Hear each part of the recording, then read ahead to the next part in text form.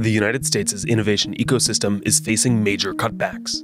The administration's proposed budget for 2026 calls for a 22% decrease in federal research and development funding, which has contributed to numerous major scientific advancements in the past decades.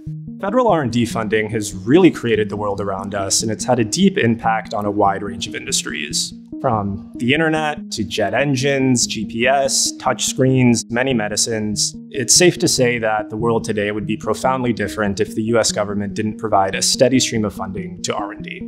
If you have less scientific knowledge coming into that innovation ecosystem, you're probably going to see that ecosystem begin to diminish over time. Most of the proposed cuts are to non-defense agencies. While the Department of Defense's R&D funding is slated to decrease by only 6%, scientific research in the non-defense sector could be cut by 36%. If we break down the proposal by agency, the National Science Foundation faces the steepest proportional cuts at 56% of its 2025 budget, followed by the National Institutes of Health and the Department of Energy. Cuts to these civilian institutions could impact national security. Federal R&D and national security are deeply interlinked. Calling agencies, say like NIH or the NSF, non-defense agencies, is actually a bit of a misnomer. The NSF supports key research into technologies such as wireless communications devices, radar, and explosive detection systems, while the NIH supports research into countermeasures against chemical weapons, biological threats, and radiation exposure. There is direct overlap between the work that these innovative agencies do and our national security. As the future of US R&D is up in the air, both adversaries and allies of the United States are seeking to capitalize on the shortfall in research funding.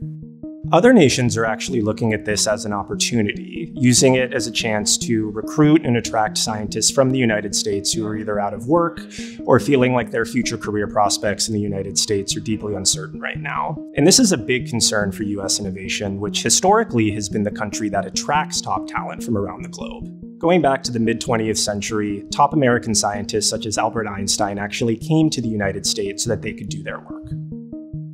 The 2026 budget is now in the hands of Congress, and a bipartisan group of lawmakers has pushed back against the proposed R&D budgets in favor of less severe cuts. Investments into R&D are among the best investments that government can make in terms of their return. Some studies suggest that each dollar of federal R&D spending creates over $5 in economic growth, while other studies argue that the return is higher still. There is room for reform in the US federal R&D enterprise. Not many people would argue that. But if you want to lead in innovation in these critical technologies of the future, you have to also invest in the basic research that drives these innovations.